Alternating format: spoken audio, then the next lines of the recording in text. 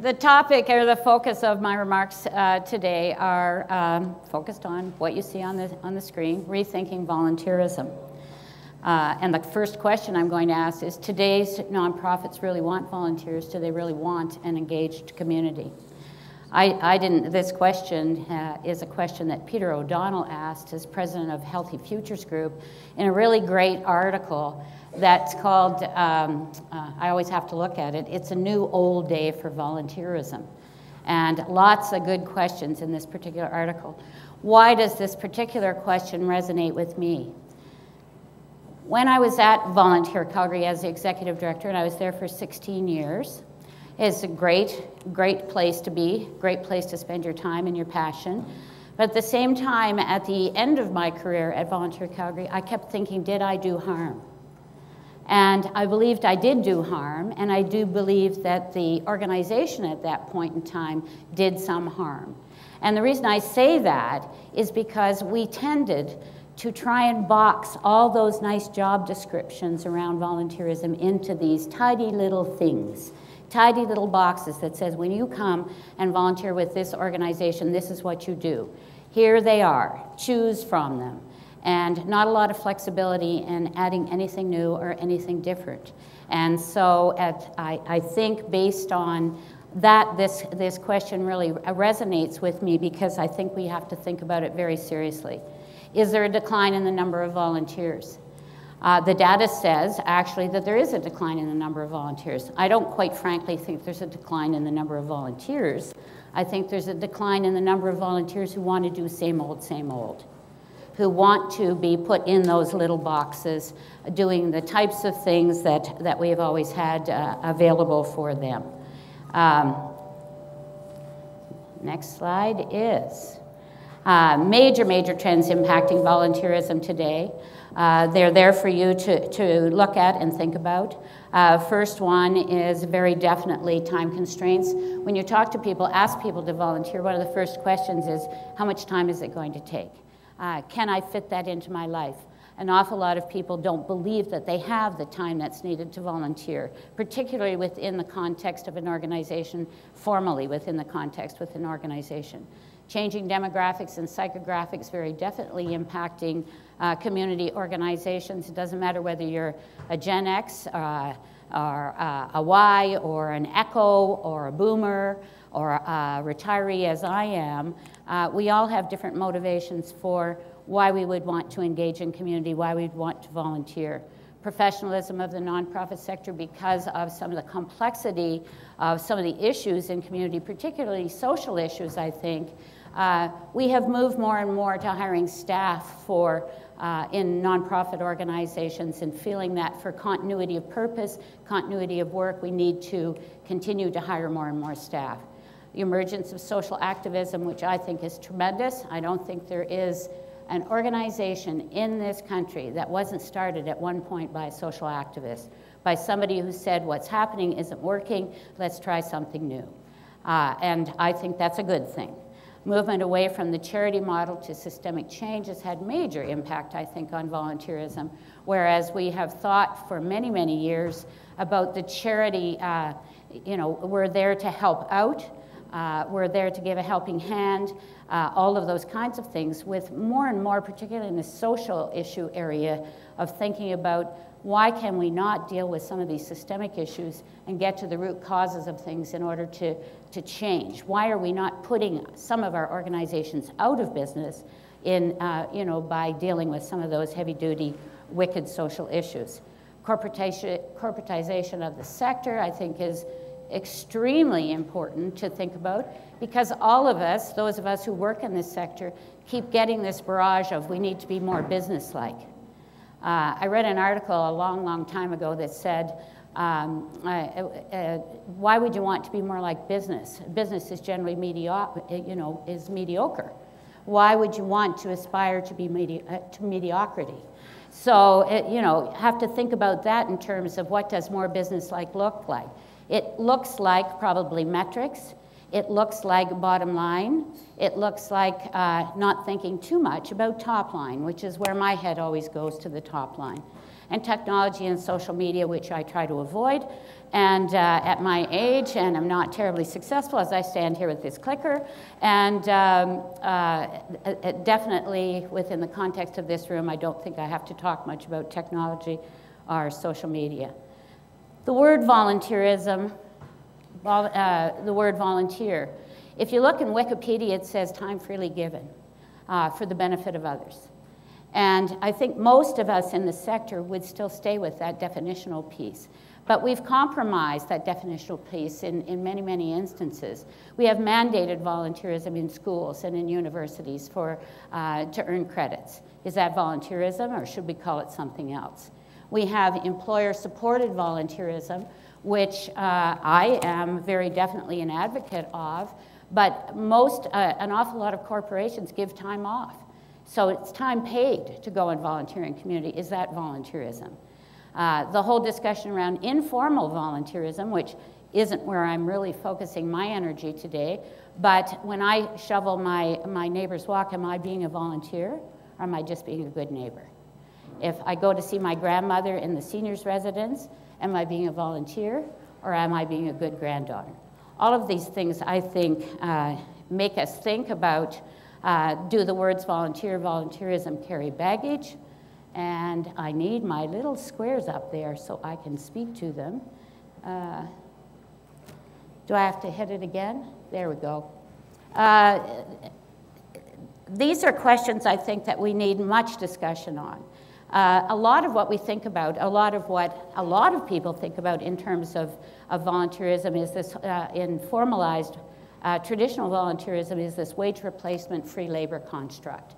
And I think about that all the time, because you often see, once we started to put an economic value on time and volunteerism, we start to see little bits that say, this many volunteers volunteered with this particular organization, and which is equivalent to this many full-time positions, paid positions. So immediately we go to the wage reduction piece, and I really do not want on my epitaph that I saved an organization $2,432. Is it a means to an end versus an end to itself? We think about the nonprofit sector as having volunteerism within the context, or community engagement within the context of their DNA. But do they have it within their DNA, or is it just about, again, that free labor construct? Or is it a means to an end, a means to get the work done? Or are we the place where people actually engage with community? One of the best places for people to engage. Charity versus change, again, going back to that systemic charity versus the systemic change agenda. Bureaucratization of the sector. I think for a lot of people, they say, they will come and say, I don't want to do that. I don't want to go there. I don't want all those rules. I don't want to have to be there at a particular time doing a particular thing every day of the week. So is there room to think beyond very structured volunteer opportunities? And the last one that I will mention is some organizations that are looking at volunteerism as a cost center now. Do we really want to spend money to have all those irritating people involved trying to tell us how to better do our jobs? Or do they look at the fact that there's an immense amount of talent out in the community that can help us as organizations grow and change? Does it matter? Does it matter when we have conversations around language?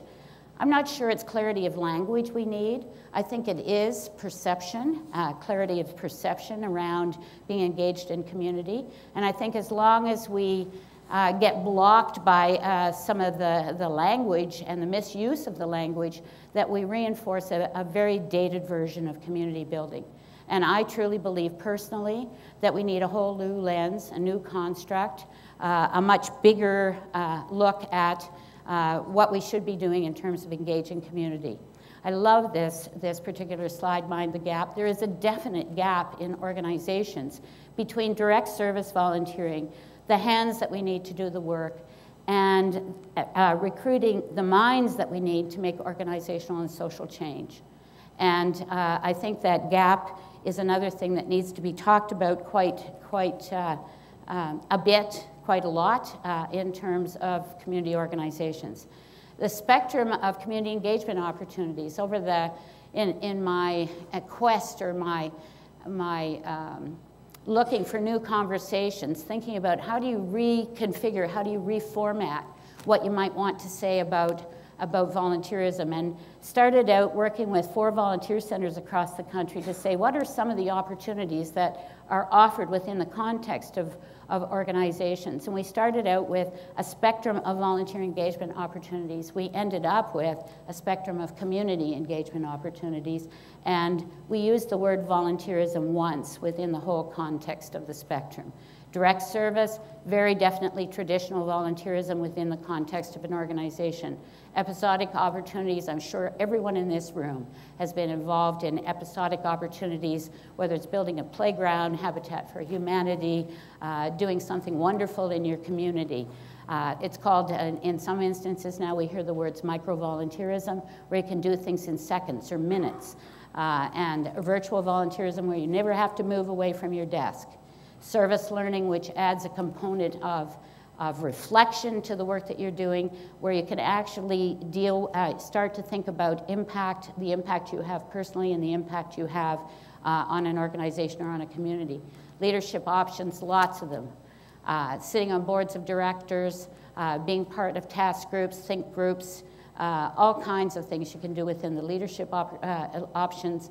And the newest, I think, is this whole skills-based option, pro bono work, that a lot of corporations in the country are interested in, where they've done episodic activity within a corporation for many years and are starting to realize that some of the problems, some of the issues in community are really quite significant. And how do we help build the capacity of organizations to deal particularly with some of the really wicked social issues and move some of our skills out to build the capacity of the sector in very different ways.